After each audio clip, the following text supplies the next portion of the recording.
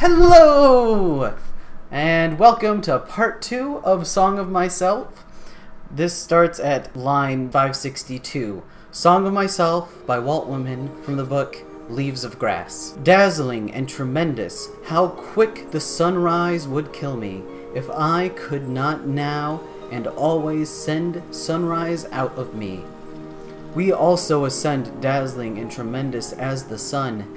We found out our soul in the calm and cool of daybreak. My voice goes after what my eyes cannot reach. With the twirl of my tongue I encompass worlds and volumes of worlds.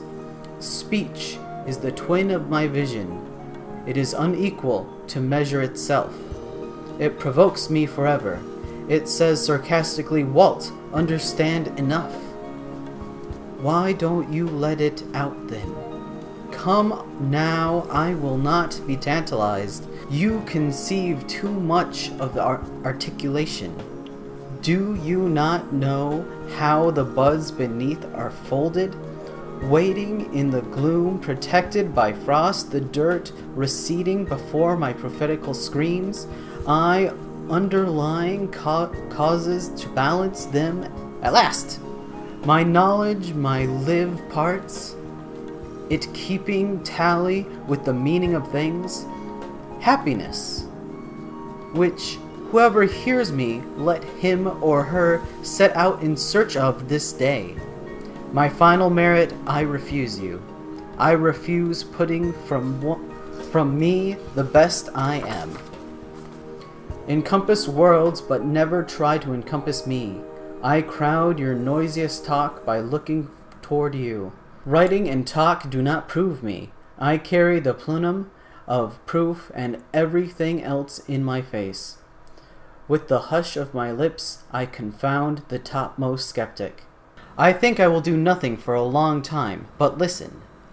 Accrue what I hear into myself, and let sounds contribute toward me. I hear the bravos of birds, the bustle of growing wheat, gossip of flames, clack of sticks, cooking my meals. I hear the sound of human voice, a sound I love.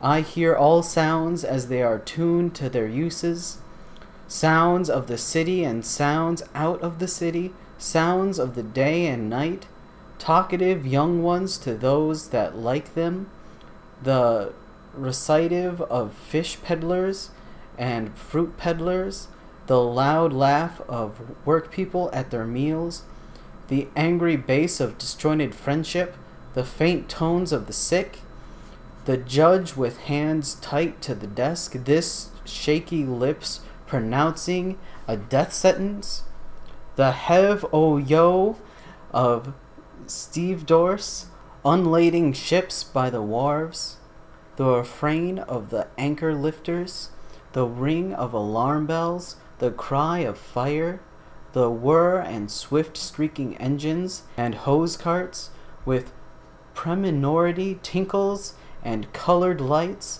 the steam whistle, the solid roll of the train of approaching cars, the slow march played at night at the head of the association. They go to guard some corpse. The flag tops are draped with black muslin. I hear the violoncello, or man's heart complaint, and hear the keyed cornet, or else the echo of sunset. I hear the chorus. It is a grand opry. This indeed is music. A tenor large and fresh as the creation fills me. The orbic flex of his mouth is pouring and filling me full. I hear the trained soprano. She convulses me like the climax of my love grip. The orchestra whirls me wider than Uranus flies. It wrenches and unmaims ardors from my breast. It throbs me to gulps the farthest down horror. It sails me. I dab with bare feet. They are licked by the indolent waves. I am exposed, cut by bitter and poisoned hail. Stepped amid honeyed morphine, my windpipe sneezed in the fakes of death. Let up again to feel the puzzles of puzzle, and that we call being. Alright, this next stanza is like really small, but real quick. You see that? That's I'm gonna have to make up some words. To be in any form, what is that? If nothing lay more developed, the quahog and its callous shell were enough. Mine is no callous shell. I have instant conductors all over me whether I pass or stop.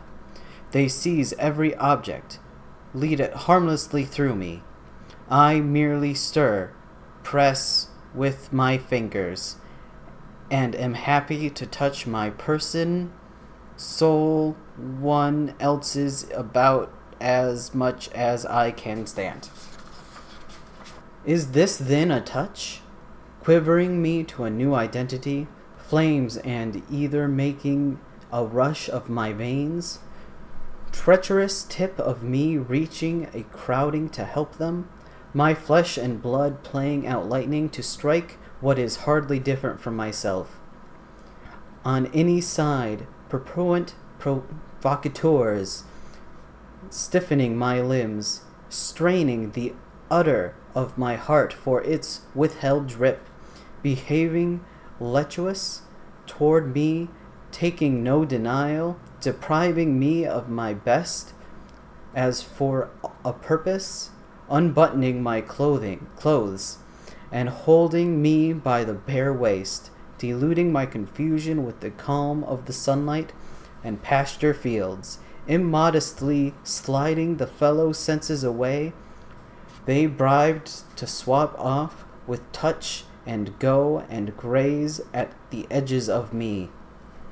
No consideration, no regard for my draining strength or my anger. Fetching the rest by the herd around to enjoy them a while, then all untying to stand in a headland and worry me. The centuries desert ever over part of me. They have left me helpless to a red marauder. They all come to the headland to witness and assist against me.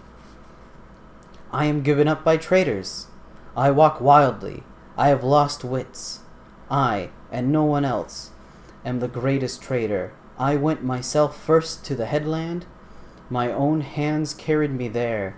You villain, touch! What are you doing? My breath is tight and its throat unclenched for your floodgates. You are too much for me. Blind, loving, wrestling touch, sheethead, hooded, sharp-toothed touch. Did it make you ache so leaving me?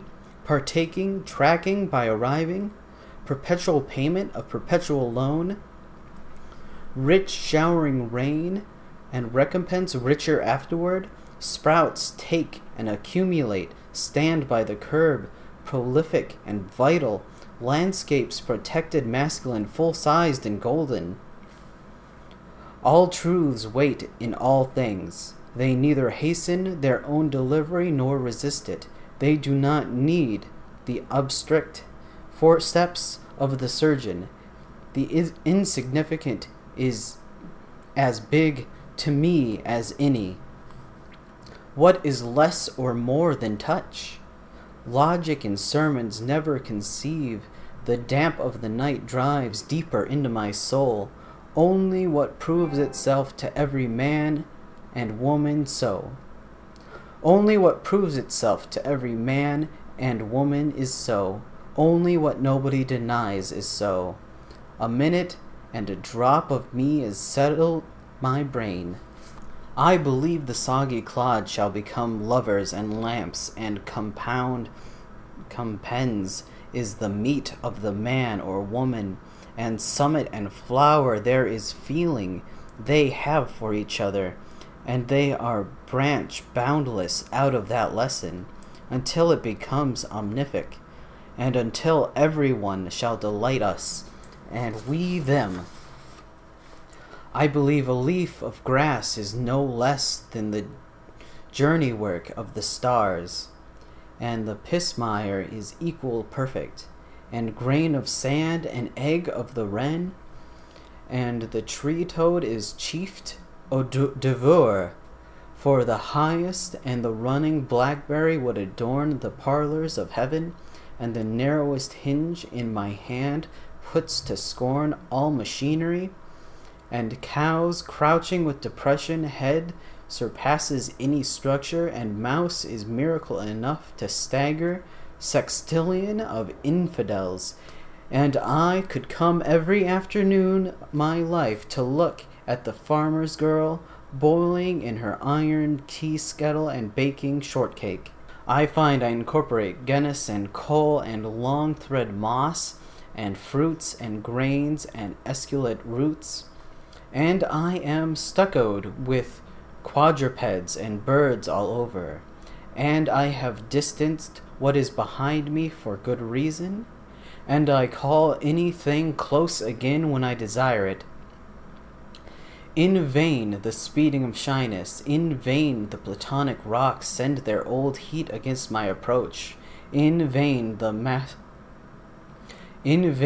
mastodon retreats beneath its own powdered bones, in vain objects stand leagues off and assume manifold shapes, in vain the ocean settling in hollows and the great monsters lying low, in vain the buzzard houses herself in the sky, in vain the snake slides through the creepers and logs, in vain the elk takes the inner passes of the woods, in vain the razor-billed auk sails far north to Labrador. I follow quickly, I ascend to the nest of the fisher of the cliff. I think I could turn and live a while with the animals. They are so placid and self-contained. I stand and look at them sometimes, half the day long. They do not sweat and whine about their condition. They do not lie awake in the dark and weep for their sins. They do not make me sick discussing their duty to God.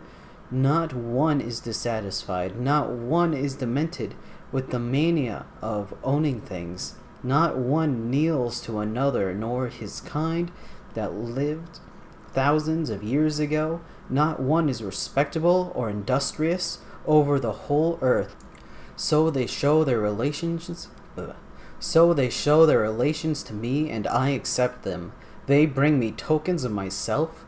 They evince them plainly to their possessions. I do not know where they got those tokens. I must have passed away untold times ago. I do not know where they got those tokens. I must have passed that way untold times ago, and negantly dropped them. Myself moving forward then and now and forever, gathering and showing more always with the velocity, infinite and omnigenous, and the like of these among them, not too exclusive toward the reachers of my remembrance, picking out here one that shall be my Amy, choosing to go with him on brotherly term, a gigantic beauty of stallion, freshly and responsive to my caress, head high in the forehead and wide between the ears, limbs glossy and supple, tail dusting the ground, eyes well apart, full of sparkling wickedness, ears finely cut and flexibly moving. His nostrils dilate, my heels embrace him. His well-built limbs tremble with pleasure. We speed around the return. But I use you a moment, and then I resign you, stallion, and do not need your paces to outgallop them. And myself, as I stand or sit, pass faster than you. Swift wind, space my soul. Now I know it is true what I guessed at. What I guessed when I loafed in the grass, what I guessed when I lay alone in my bed, and again as I walked the beach under the paling stars in the morning. My ties and ballasts leave me. I travel, I sail. My elbow rests in the sea gaps. I skirt the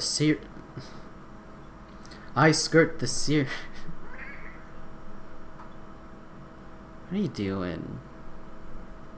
Don't rub on that. Don't set my microphone falling. You just really want attention. Is that what I guessed? Oh yeah? Yeah, those headphones, don't eat that. Why can't you just sit in the chair? You have like, you're walking on like an inch of desk. You are going to fall. Yeah, you might fall. I'm busy. Sorry, I'm busy. I can pet you later. Yeah, don't rub on. That's my cord. That's my cord to the camera. Don't. Good. I was talking something about nips. Parsnips. My ties and ballasts leave me. I travel. I sail. My elbows rest in the sea gaps. I skirt the Sarias. My palms cover continents. I am afoot with my vision. By the city's quadrangular houses, in log huts or camping with lumbermen, along the routes of turnpike, all along the dry gulch and the revolt bed, hewing my onion patch and rows of carrots and parsips, crossing savannas, trailing in forceps, percepting, gold digging, girdling the trees of the new purchase, scorched ankle deep by the hot sand, hauling my boat down the shallow river, where the panther walks to and fro on a limb, overhead, where the buck turns furiously at the haunter, where the rattlesnake suns its flabby length on a rock, where the otter is feeding on fish, where the alligator in its tough pimples sleeps by the bayou, where the black bear is searching for roots or honey, where the beaver parts the mud and his paddled tail, over the growing sugar, over the cotton plant, over the rice as its low moist field, over the sharp-peaked farmhouse with its scalloped scum and slender shoots from the gutters, over the western persimmon, over the long-leaved corn and the delicate blue flax, over the white and brown bucket wheat, a hummer and a buzzer with the rest, over the dusty green of the rye and its ripples and shades in the breeze, scaling mountains, pulling myself cautiously up, holding on by low, scaggered limbs, walking the path worn in the grass and beat through the leaves of the brush, where the quails is whistling betwixt the woods and the wheat lot, where the bat flies in the July eve, where the great gold bug drops through the dark, where the flails keep time in the barn floor, where the brook puts out the roots in the old tree and flows to the meadow, where the cattle stand and shake away flies with the tremorous shuddering of their hides, where the cheesecloth hangs in the kitchen and androns straddle the hearth slab of the cobwebs fall in the festons of the rafters, where the trifamers crash, where the press is whirling its cylinders, where the human heart beats with terrible throes out of its ribs, where the pear-shaped balloon in its floating aloft, floating in it myself and looking at the floating in it myself and looking composedly down, where the life car is drawn on the slip nose, where the heat hatches pale green eggs in the dented sand, where the she-whale swims in her calves and never forsakes them, where the steamship trails hideways its long pennant of smoke, where the ground shark's fin cuts like a black chip out of the water, where the half-burned brig is riding on its unknown currents, where the shells grow to her slimy deck and the dead are corrupting below, where the stripped and starred flag is borne at the head of the regiments, approaching Manhattan, up by the long stretch island, under Niagara, the cataract, falling like a veil over my countenance. Upon a doorstep, upon horse block of hard wood outside, upon race course, or enjoying picnics or jigs, or a good game of baseball, at he festivals with blackguard jibs and ironclad lenses, and bull dances and drinking with laughter, at the cider mill tasting with sweet of the brown squash, sucking the juices through a straw, at apple peeling, wanting kisses for all the red fruits I find, at musters and beach parties and friendly bees, and husking and house raising, there is a mockingbird sounding his delicious grungles and crackles and screams and weeps, where the hay rick stands in the barnyard and the dry stalks are scattered and the brown crow awaits in the hovel, where the bull advances to do his masculine work, and the stud to the mare and the cock is treating the hen, where the heifers browse and the geese nip their food with their short jerks, where the sundown shadows lengthen over the limitless and lonesome prairie, where the herds of buffalo make crawling spread of the square miles far and near, where the hummingbird shimmers, where the neck of the long-lived swan is curved with wing, where the laughing gull scoots by the slappy shore and laughs her near-human laugh, where the beehives range in a gray bench with the garden half hid in the high weeds, where the band-necked partridges roost in a ring on the ground with their head out, where the burial coaches enter the arched gates of a cemetery, where the winter wolves bark amid wastes of snow and isolated trees, where the yellow-crowned heron comes to the edge of the marsh at night and feeds upon the small crabs, where the splash of swimmers and divers cools the warm noon, where the katydid works her chromatic reed in the walnut tree over the well, where the patches of citrons and cucumbers with silver-wired leaves, where the salt lick or orange glade or unconicled firs, through the gymnasium, through the curtained saloon, through the officer or public hall, pleased with the native and pleased with the foreign, pleased with the new and old, pleased with the woman and the homely as well as the handsome, pleased with the Quakeress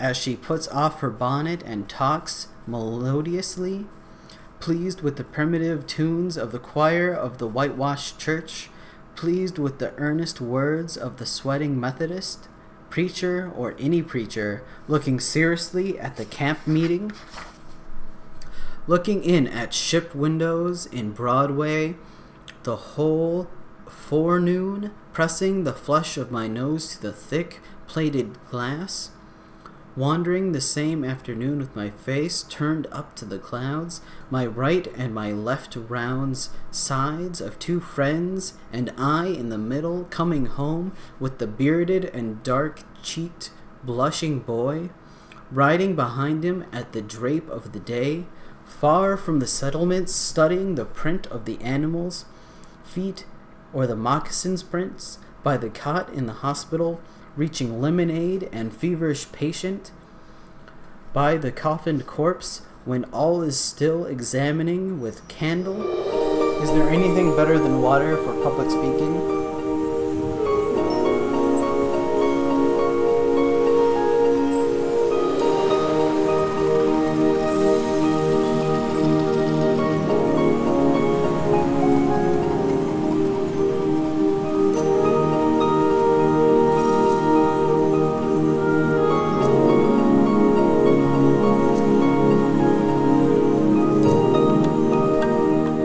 I celebrate myself and what I assume you shall assume, for every atom belonging to me as good belongs to you.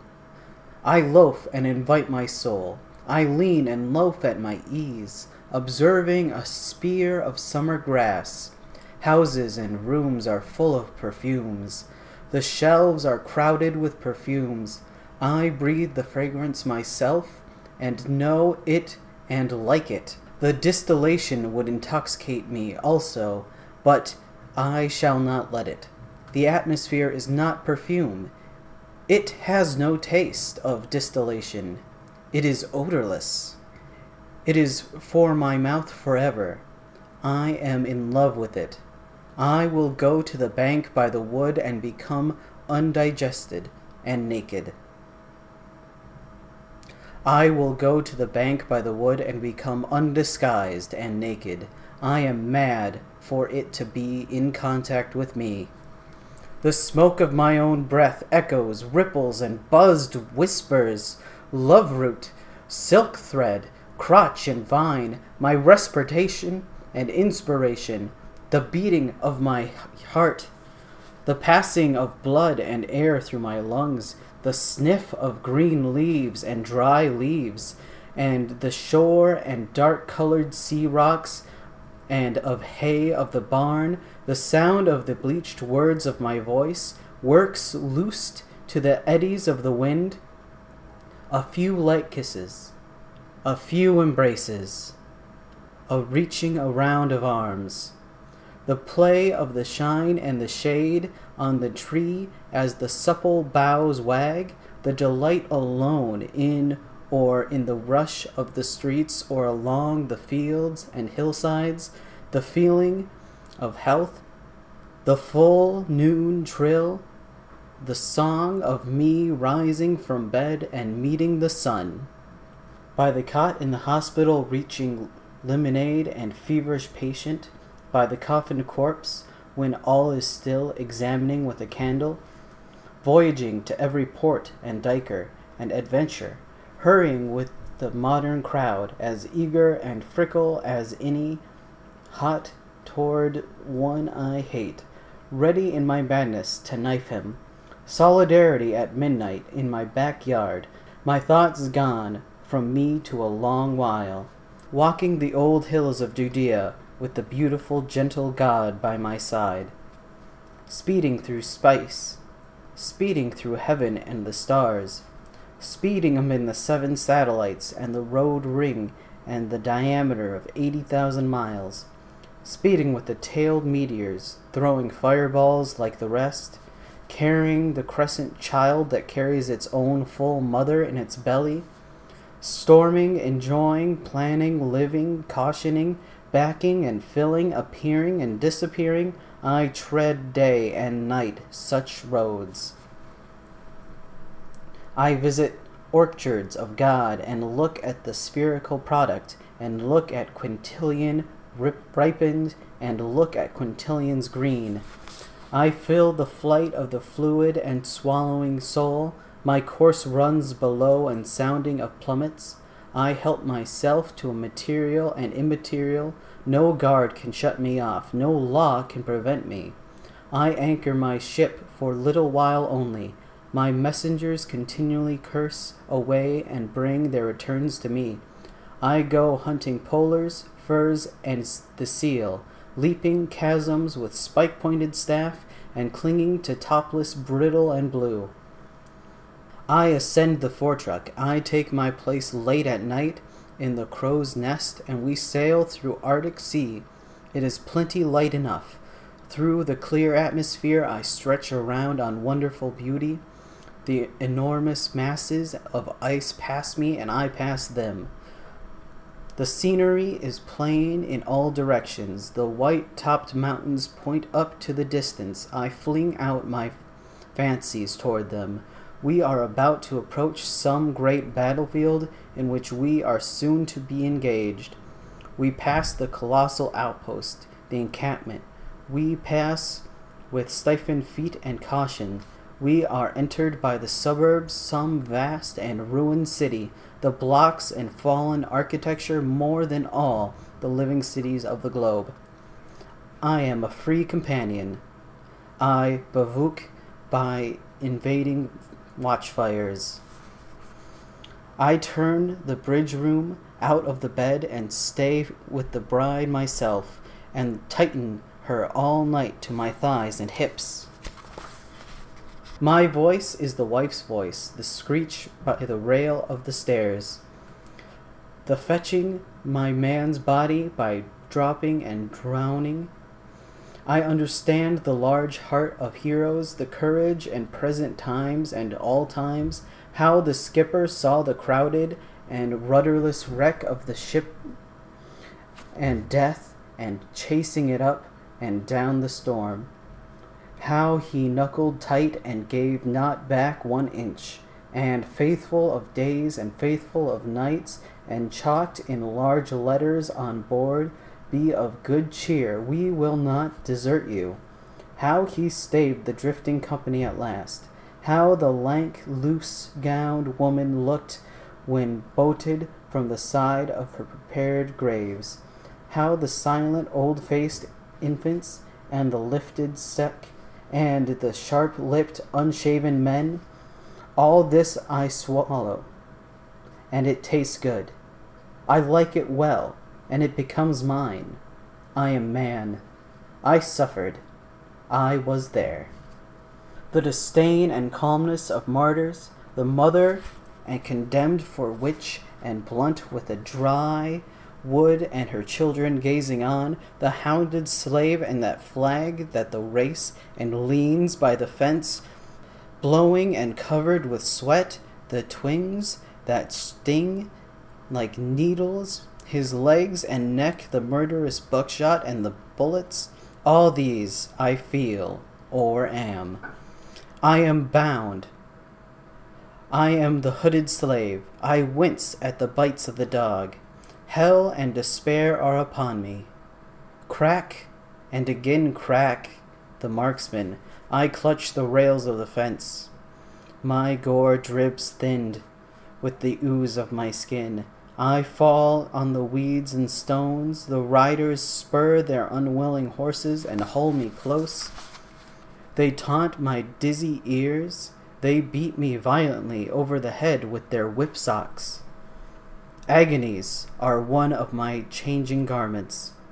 I do not ask the wounded person how he feels. I myself become the wounded person. My hurt burns livid upon me, and I lean on the cane and observe. I am the mashed fireman with breaststone broken. Tumbling walls buried me in their debris. Heat and smoke I inspired. I heard the yelling shouts of my comrades. I heard the distant click of their picks and shovels. They have cleared beams away. They tenderly lift me forth. I lie in the night air in my red shirt. The pervading hush is for my sake. Painless after all I lie, exhausted, but not so unhappy. White and beautiful are the faces around me. The heads are bared of the firecaps. Kneeling crowds fades with the light of the torches. Distant and dead resuscitate. They show as the dial or move as the hands of me, and I am the clock myself. I am an old artillerist and tell of the fort's bombardment, and I am there again, revival of drummers, again attacking cannon and mortar and howitzer, again attacking, sending their cannon response. I take part. I see and hear the whole, the cries and curses and roar, the plaintiffs for well-aimed shots, the ambulance slowly passing and trailing its red drip, workmen searching after damages to make indispensable repairs, the fall of grenades through the rent roof, the fan-shaped explosion, the whiz of limbs, heads, stone, wood, and iron high in the air. Again grungles the mouth of my dying general. He furiously waves with his hand. He grasps through the clot. My mind me not. Mind the entrenchments. Tell not the fall of Alamo. Not one escaped to tell the fall of Alamo. The 150 are dumb, yet Alamo. Hear now the tale of jet black sunrise. Hear of the murder in cold blood of 412 young men. Retreating, they had formed a hollow square with their baggage for breastworks. 900 lives out of the surrounding enemies, 9 times their number, was the price they took in advance. Their colony was wounded and their ammunition gone. They treated for an honorable capitulation, received writing and seals, gave up their arms, and marched back prisoners of war. They were the glory of the race of rangers. Matchless with horse and rifle, a song, a supper, or a courtship, large, burdent, brave, handsome, generous, proud, and affectionate, bearded, sunburned, dressed in the free costume of hunters, not a single one over 30 years of age. The second Sunday morning they were brought out in squads and massacred. It was beautiful early summer. The work commenced about 5 o'clock and was over by 8. None obeyed the command to kneel. Some made a mad, helpless rush.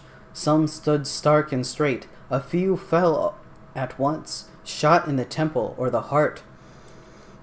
The living and the dead lie together. The maimed and mangled dug in the dirt. The newcomers saw them there. Some half-killed attempt to crawl away. There were dispatched with bayonets and battered with the blunts of muskets. A young, not 17-year-old seized his assassin, till 2 more come to release him. The 3 were all torn and covered with the boy's blood. At 11 o'clock began the burning of the bodies, and that is the tale of the murder of 412 young men, and that was jet black sunrise. Did you read the sea book?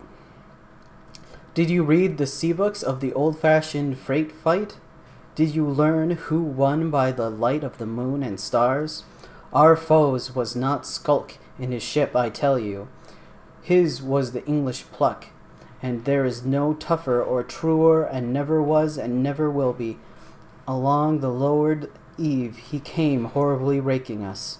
We closed with him, the yards entangled, the cannon touched, my captain lashed fast with his own hands. We received some 18-pound shots under the water.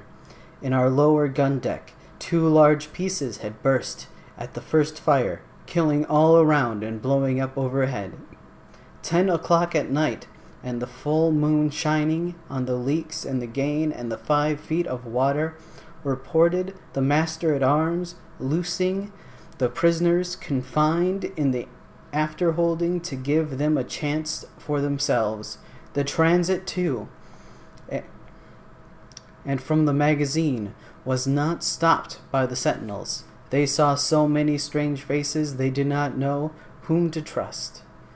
Our freight was afire. The other asked if we demanded quarters, if our colors were struck and the fighting done. I laughed, content, when I heard the voice of my little captain. "We have no struck," he composedly cried. "We have just begun our part of the fighting." Only 3 guns were in use. 1 was directed by the captain himself against the enemy's manifest.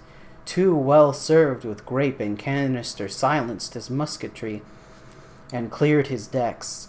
The tops alone seconded the fire with his little battery, especially in the manotop. They all held out bravely during the whole of the action. Not a moment ceased. The leaks gained fast on the pumps, the fire, and toward the powdered magazine. One of the pumps was shot away. It was generally thought we were sinking. Serene stood the little captain. He was hurried. His voice was neither high nor low. His eyes gave more light to us than our battle lanterns. Toward 12 at night, there were beams of the moon. They surrendered to us. Stretched and still lay the midnight, 2 great hulks motionless in the breast of the darkness. Our vessel, riddled with slowly sinking preparations to pass the one we had conquered, the captain in the quarter-deck coldly giving his orders, through countenance white as a sheet. Near the corpse of the child that served in the cabin, the dead face and old salt with their long white hair and carefully curled whiskers. The flames spit of all that could be done flickering aloft and below, the husky voice of the 2 or 3 officers yet fit for duty, formless stacks of bodies and bodies by themselves, dabs of flesh upon the masts and spars, the cut cordage and dangle of the rigging, the slit shock of the sleuth and waves, black and immense of guns, and a litter of powdered parcels, and the strong scent, delicate sniffs of the sea breeze, smells of sedgy grass, the fields of the shore, death messages given in the charge of 2 survivors, the hiss of surgeon's knife and the gnawing of teeth of his saw, the wheeze and cluck of the wash of falling blood, the short, wild scream of the long, dull, tampered groan, these irretrievable. O Christ, my fight mastering me, what the rebel said, gaily adjusting in his throat to the rope noose, what the savage and stump of his eye sockets empty in his mouth sprinting, whoops the defiance that stills the traveler come to the vault of Mount Vernon? What sobers the Brooklyn boy, for he looks down the shores? What burnt the guns of the redcoat, the Staragon, when he surrounded his brigards? These become mine, and me, every one, and they are but a little. I become as much more as I like. I become a presence or truth of the humanity here, and see myself in prison shaped like another man, and feel the dull, undetermined pain. For me, the keepers of convicts shoulder the cabin. For me, the keepers of convicts shoulder their carbines and keep watch. It is I let out in the morning and barred at night. Not a mutineer walks in his handcuffed to the jail, but I am handcuffed to him, and walk by his side. I am less the jolly one here, and more the silent one, with the sweat in twitching lips. Not a youngster is taken for larceny, but I go, too, and am tired and sentenced. Not a cholera patient lies in the last gasp, but I also lie the last gasp. My face ash-colored, my sinews gnarl. Away from me people retreat. Askers embody themselves in me, and I am embodied in them. I protect my hat, and sit shamefaced and beg. I rise ecstatic through all, and sweep with the true gravitation. The whirling and whirling is an elemental within me. O Christ, what a fit is mastering me! What the rebel said gaily, adjusting his throat to the rope noose. What the savage at the stump of his eye sockets empty, his mouth spiriting whoops and defiance. What stilled the traveler come to the vault at Mount Vernon? What sobers the Brooklyn boy as he looks down at the shores of the Wallabout and remembers his prison ships? What burnt the gums of the redcoat at Saratoga when he surrendered his brigades? These become mine and me, every one, and they are but little. I become as much more as I like. I become my presence or truth of humanity.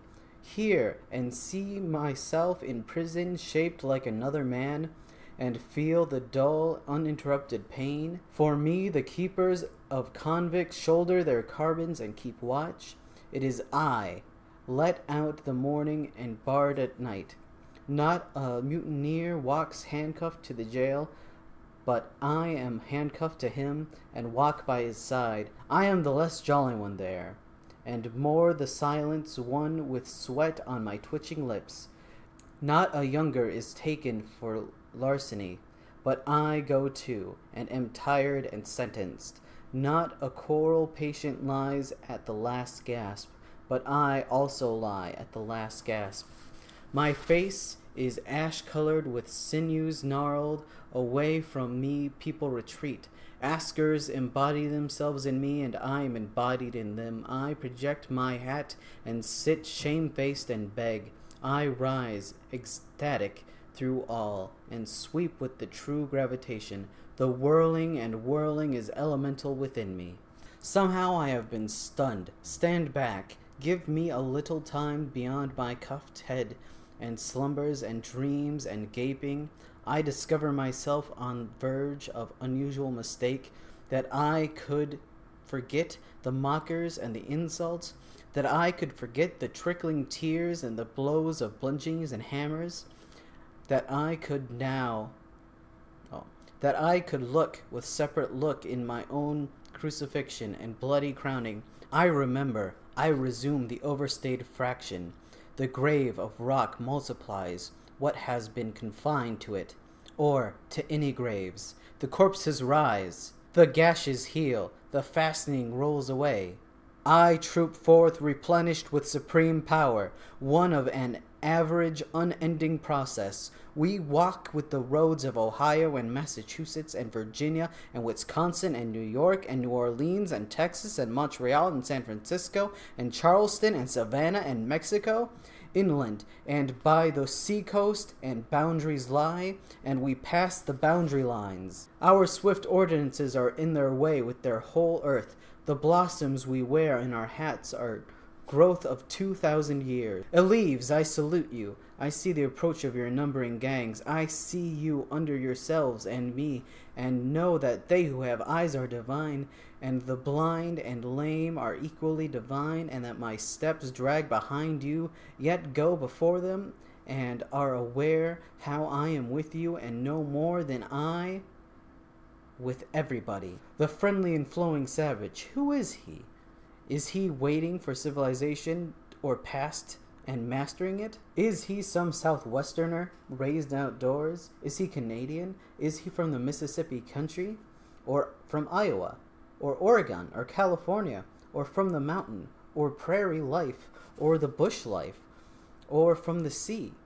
Wherever he goes, men and women accept and desire him. They desire he should be like them, and touch them, and speak to them, and stay with them. Behavior lawless as snowflakes, words simple as grass, uncombed head and laughter, and native slow-stepping feet, and the common features and the common modes and emanations. They descend in new forms from the tips of his fingers. They are wafted with the odor of his body or breath. They fly out the glance of his eyes. Flaunt of the sunshine, I need not your bask. I lie over your light surface only. I force the surfaces and the depths also. Earth, you see to look for something in my hands. Say, old topknot, what do you want? Man or woman, I might tell how I like you, but cannot, and might tell what it is in me, what it is in you, but cannot, and might tell the pinnings I have, the pulse of my nights and days. Behold, I do not give lectures or little charity. What I give out of myself. You there, important, loose in the knees, open your scarfed chops till I blow grit within you. Spread your palms and lift the flaps of your pockets. I am not to be denied. I compel. I have stories, plenty and more to spare, and anything that I bestow, I do not ask who you are. That is not important to me. You can do nothing and be nothing but what I will enfold you.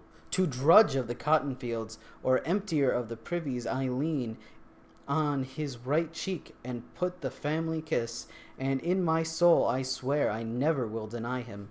On women fit the conception I start bigger and babes. This day I am jetting the stuff of far more arrogant republics. To anyone dying, thither I speed and twist the knob of the door, turn the bedclothes toward the foot of the bed, let the physician and the priest go home.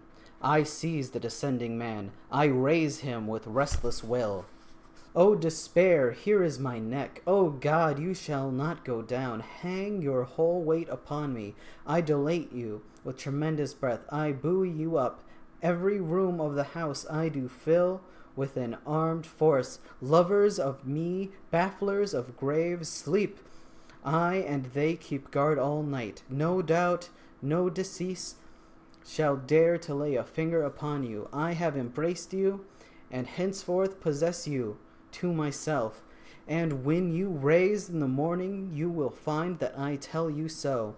I am the bringer, help for the sick as they pant in their backs, and the strong, upright men I bring to you yet more needed help. I hear what was said of the universe, heard it, and heard the several thousand years. It is middling well as far as it goes. But is it all?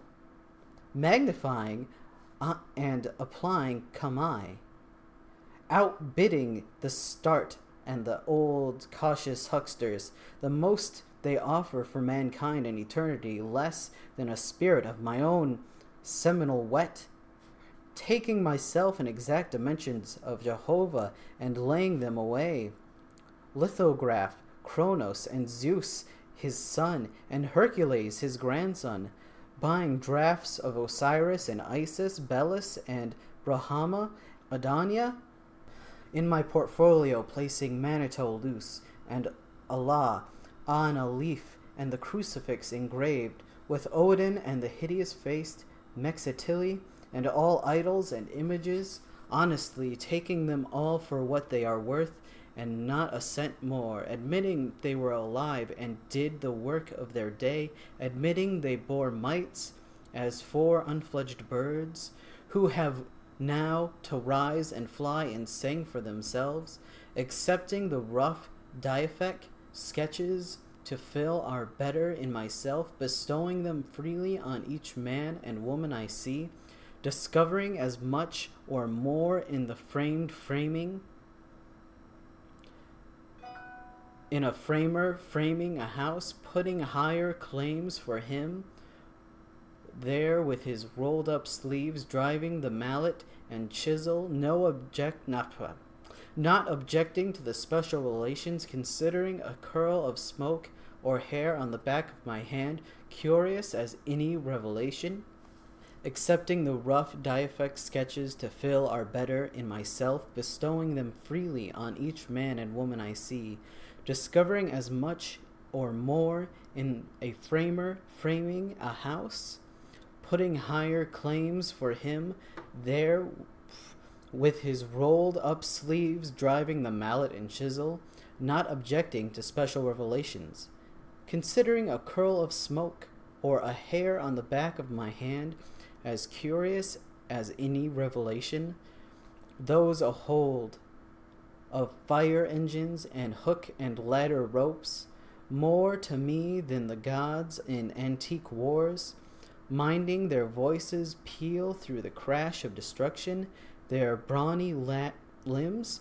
passing safe over the charred laths, their white foreheads whole and unhurt out of the flames by the mechanic's wife with her babe at her nipple, interceding for every person born, 3 scathes at Harvard, whizzing in a row with 3 lusty angels with shirts bagged out for their waists, the snag-toothed hustler and with red hair, redeeming sins past and to come, selling all he possesses and traveling on foot to fee lawyers for his brother and sit by him while he is tried for forgery.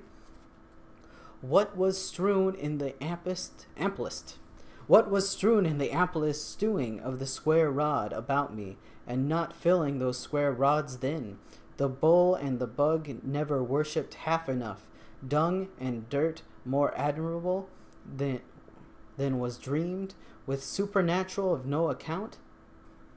Myself, waiting my time to be one of those the supremes, the day getting ready for me, when I shall do as much good at the best and be prodigious, guessing when I am it will not tickle me to receive puffs out of the pulpit or print by my life lumps, becoming already a creator, putting myself here and now to the ambush womb of the shadows. A call in the midst of the crowd, my own voice or tunt sweeping a final. Come, my children, come, my boys and girls, and my woman and household and inhabitants. Now the performer launches his nerve. He has passed his prelude on with the reeds with himself. Easily written, loose-fingered chords, I feel the thrum of their climax and close. My head evolves on my neck. My music rolls, but not from the organ. Folks are around me, but they are no household of mine.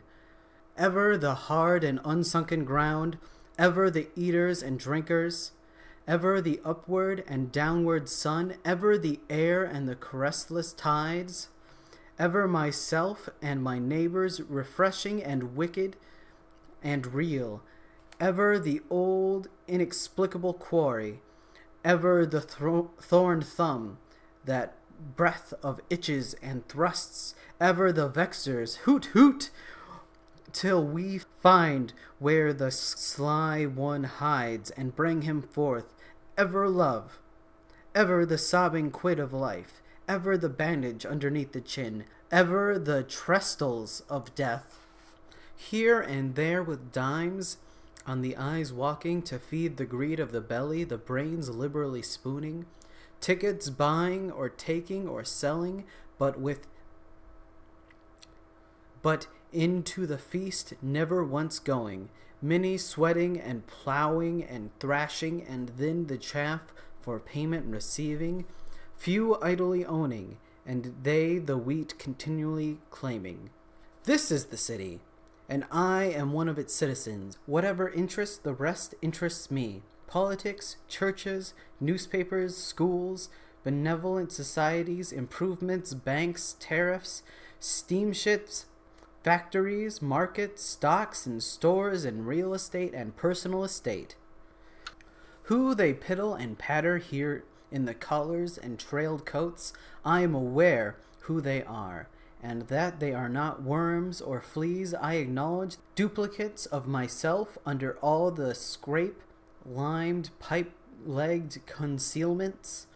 The weakest and shallowest is deathless with me. What I do and say, the same waits for them.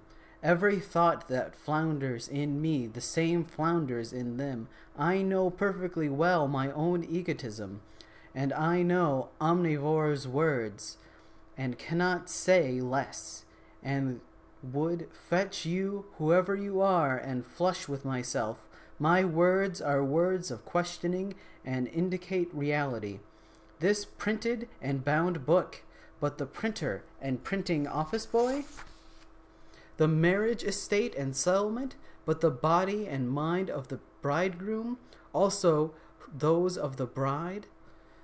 The paramour of the sea, but the sea itself? The well-taken photographs, but your wife or friend close and solid in your arms? The fleet of ships in the line and all the modern improvements, but the craft and pluck of the admiral? The dishes and flair of the furniture, but host and hostess and look out of their eyes?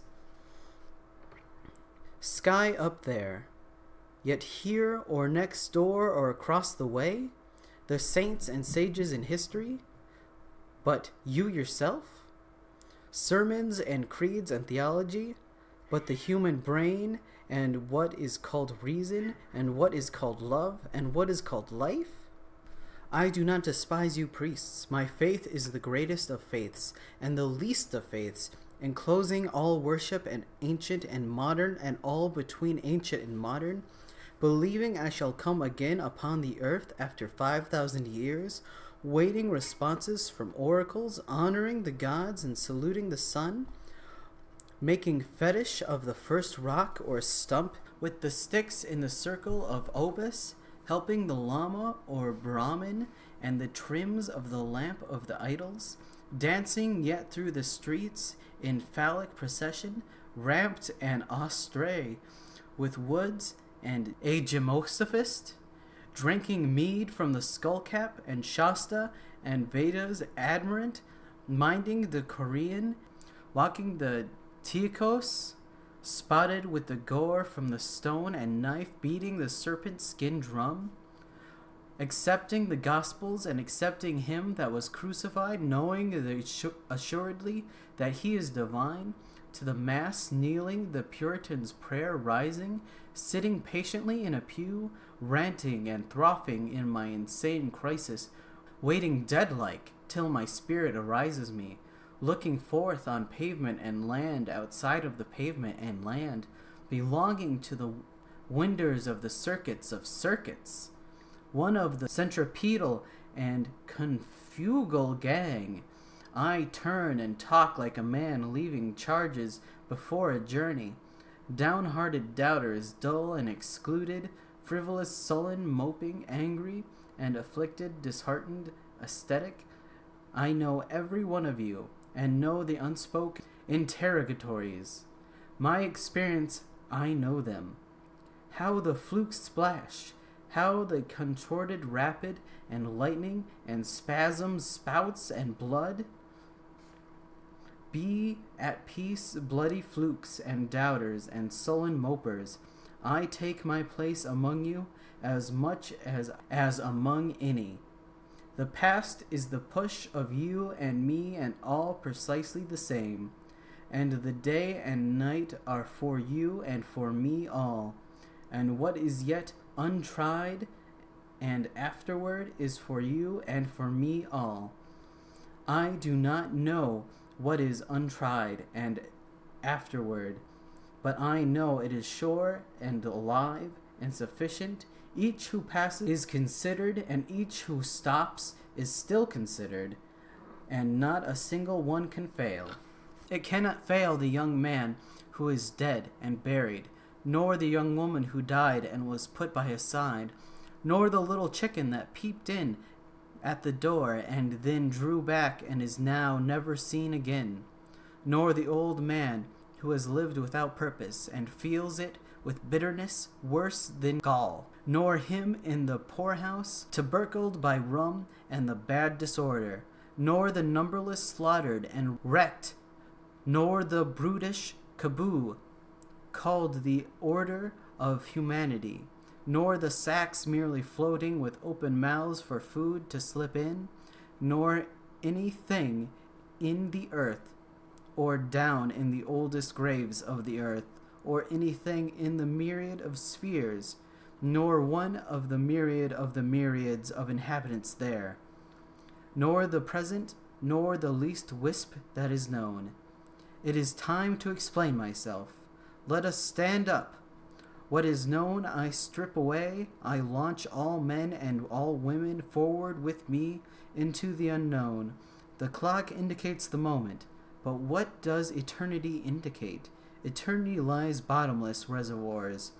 Its buckets are rising forever and ever. They pour and they pour and they exhale away.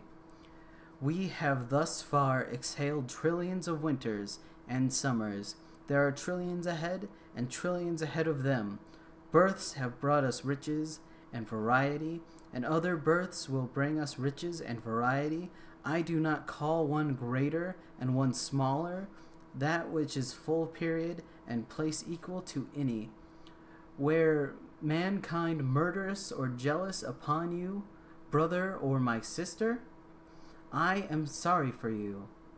They are not murderous or jealous upon me. All has been gentle with me. I keep no account with lamentation. What have I to do with lamentation? I am an acme of things accomplished, and I encloser of things to be. My feet strike apex with the pieces. My feet strike apex with the pieces of stairs.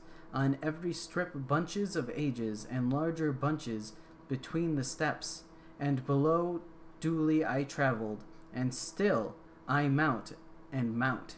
Rise after rise bow the phantoms behind me. Afar down I see the huge first nothing, the vapor from the nostrils of death. I know I was even there. I waited unseen and always and slept while God carried me through the lethargic mist and took my time and took no hurt from the foetid carbon. Long I was hugged close, long and long. Immense have I been the preparations for me. Faithful and friendly the arms that have helped me. Cycles ferried my cradle and rowing like cheerful boatmen. For room to me stars kept aside in their own rings. They sent influences and took after what was to hold me. Before I was born, out of my mother generations guided me. My embryo was never torpid. Nothing could overlay it. For it the nebula cohorted, and an orb, the long, slow strata piled to rest in it. Vast vegetables give it sentience, monstrous sauroids, and transported in their mouths and disputed it with care. All forces have been steadily employed to complete and delight me. Now I stand on this spot with my soul. Span of the youth, ever pushed elastically, manhood balanced and florid and full. My lovers suffocate me, crowding my lips and thick in the pores of my skin, jostling me through streets and public halls, coming naked to me at night, crying by day ahoy from the rocks of the river, swinging and chirping over my head, calling my name from flower beds or vines or tangled underbrush, or while I swim in the bath or drink from the pump at the corner, or the curtain is down at the opera, or I glimpse at a woman's face in the railroad car, lightning on every moment of my life, bussing my body with soft and ballistic busses, noiselessly passing hands out of their hearts and giving them to be mine. Old age superbly rising, ineffable grace of dying days, every consideration plumuggles not only itself, it plumuggles what grows after and out of itself, and the dark hush pungles as much as any. I open my shuttle at night and see the far sprinkled symptoms, and all I see, multiplied as high as I can cipher, edge but the rim of the farther systems. Wider and wider they spread, expanding and always expanding, outward and forever outward. My sun has his sun, and round him I obediently wheels. He joins with partners and groups of superior circuit, and greater sets follow, and making specks of the greatest inside them. There is no stoppage, and never can be stoppage. If I and you and the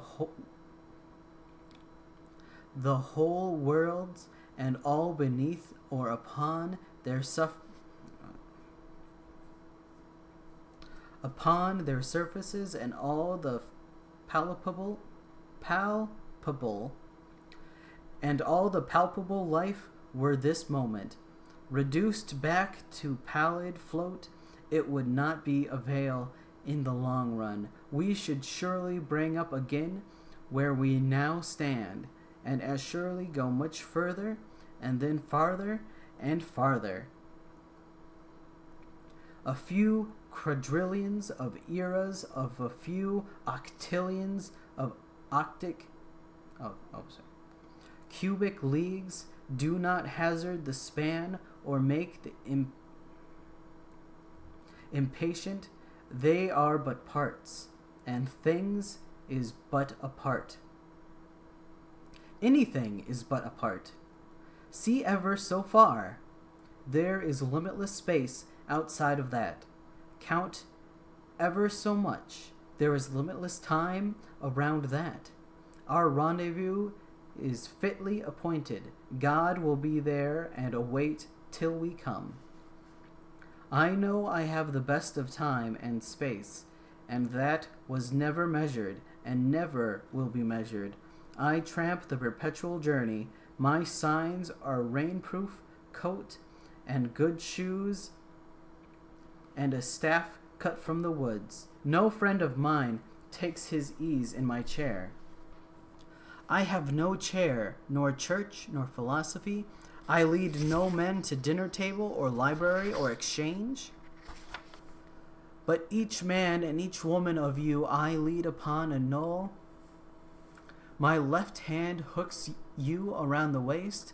My right hand points to landscapes and continents and a plain public road. Not I, not anyone else can travel that road for you. You must travel it for yourself. It is not far.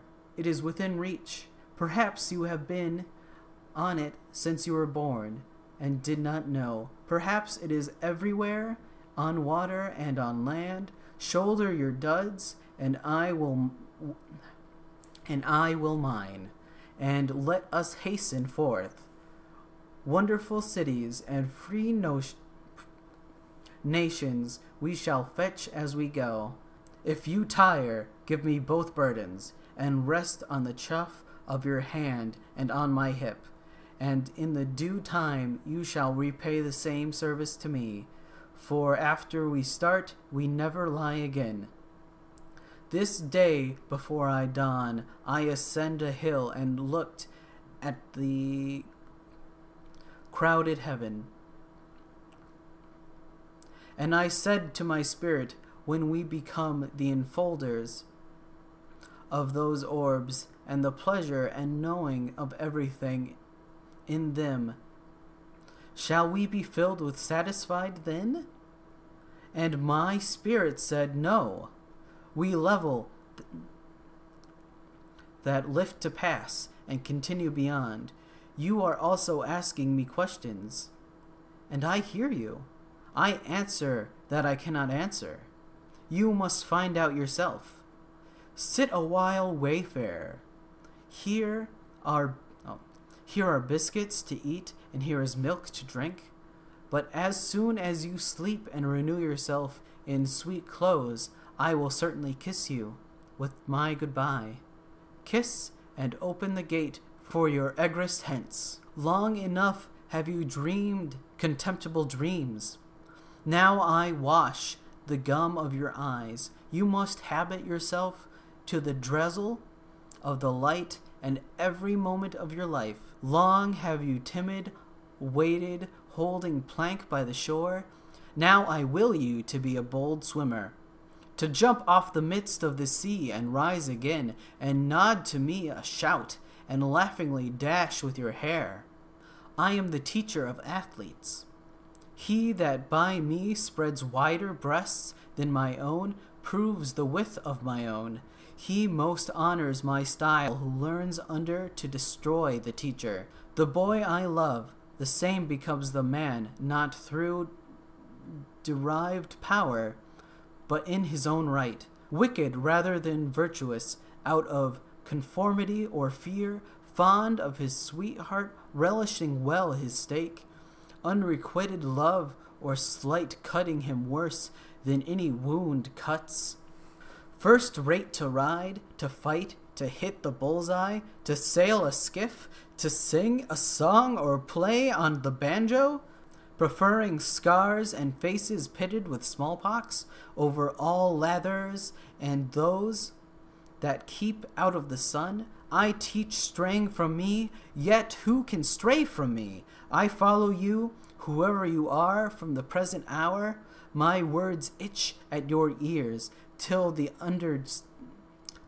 understand them. I do not say these things for $1, or to fill up the time while I wait for a boat. It is you talking just as much as myself. I act as the tongue of you. I was tied in your mouth. In mine it begins to loosen.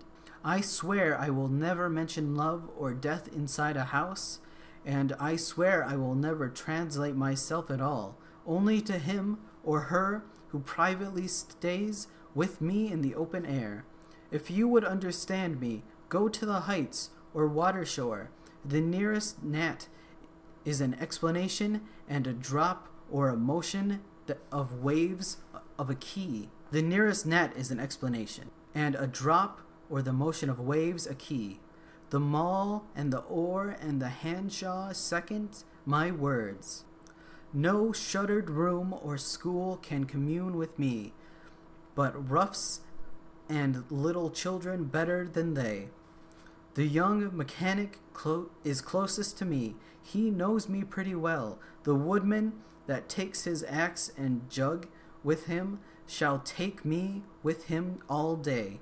The farm boy plowing the fields feels good at the sound of my voice. The vessels that sail my words must sail. I go with fishermen and seamen and love them. My face rubs the hunter's face when he lies down alone in his blanket. The driver thinking of me does not mind the jolt of his wagon. The young mother and old mother shall comprehend me. The girl and the wife rest in the needle a moment and forget where they are. They and all would resume that I have told them. I have said that the soul is not more than the body, and I have said that the body is not more than the soul, and nothing, not God, is greater to one than oneself is, and whoever walks a furlong without sympathy walks to his own funeral, dressed in his shroud, and I, or your pocketless of a dime, may purchase the pick of the earth, and to glance with an eye or show a bean in its pod confounds the learning of all times, and there is no trade or employment, but the good young man following it may become a hero. And there is no object so soft, but it makes a hub for the wheeled universe, and any man or woman shall stand cool and supercilious before a million universes. And I call to mankind, be ye not curious about God, for I, who am curious about each, am not curious about God. No array of terms can say how much I am at peace about God and about death. I hear and behold God in every object, yet I understand God not in the least, nor do I understand who there can be more wonderful than myself. Why should I wish to see God better than this day? I see something of God each hour of the 24, and each moment then. And in the faces of men and women I see God, and in my own face in the glass I find letters from God dropped in the street, and everyone is signed by God's name. And I leave them where they are, for I know that others will punctually come forever and ever. And as you death and you bitter hug of mortality, it is idle to try to alarm me. To his work without flinching the accureur comes. I see the elder hand, pressing, receiving, supporting. I recline by the sills and the exquisite flexible doors, and mark the outlet, and mark the relief and escape. And as to you, corpse, I think you are good manure, but that does not offend me. I smell the white roses, the sweet-scented and growing. I reach the leafy lips. I reach the polished breasts of melons. And as to you, life, I reckon you are leaving of many deaths. No doubt I have died myself 10,000 times before. I hear you whispering, O stars, O heaven, O suns, O grass of graves, O perpetual transfers and promotions. If you do not say anything, how can I say anything?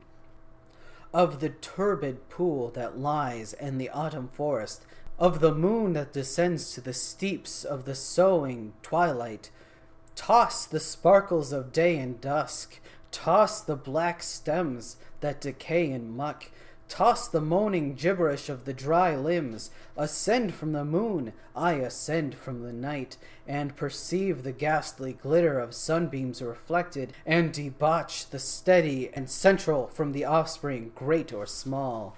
There is that in me. I do not know what it is, but I know it is me. Wretched and sweaty, calm and cool, then my body becomes. I sleep. I sleep long. I do not know it. It is without name. It is a word unsaid.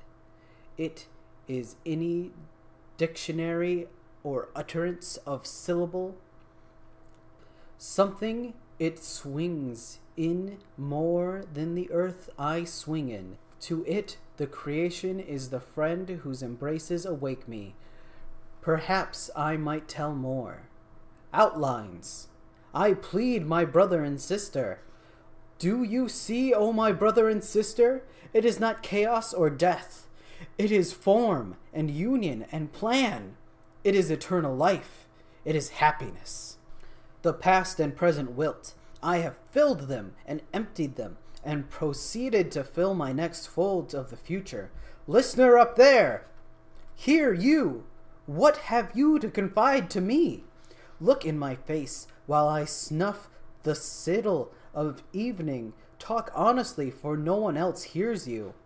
And I say only a minute longer. Do I contradict myself? Very well then, I contradict myself. I am large. I contain multitudes. I concentrate toward them that are nigh. I wait on the door slab. Who has done this day's work, and will soonest be through with this supper? Who wishes to walk with me? Will you speak before I am gone? Will you prove already too late? The spotted hawk swoops by and accused me. He complains of my gab and my loitering. I, too, am not a bit tamed. I, too, am untranslatable. I sound my barbaric yeep over the roofs and the world. The last scud of my days hold back for me. It flings my likeness after the rest and true and any in the swallowed wilds. It coaxes me, the vapor and the dusk, to depart as air. I shake my white locks at the runaway sun.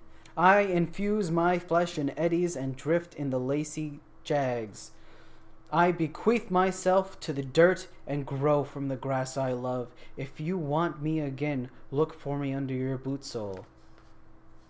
If you will hardly know who I am or what I mean, but I shall be good health to you nevertheless, and filter the fiber your blood. Failing to fetch me at first, keep encouraged. Missing me in one place, search another.